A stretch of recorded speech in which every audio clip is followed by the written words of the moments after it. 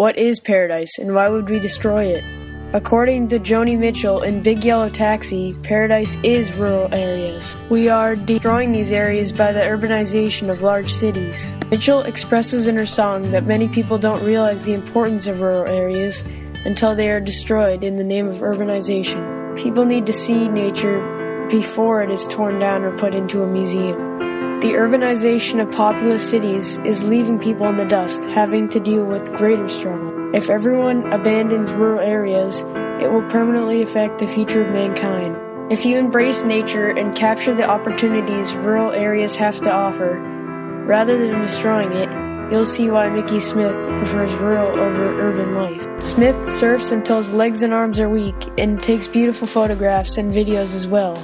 He's content on a smaller income because rural Australia is his paradise. People are too caught up in the busy schedules of their urban lives to realize people are living a long way away from the city, and they're important too.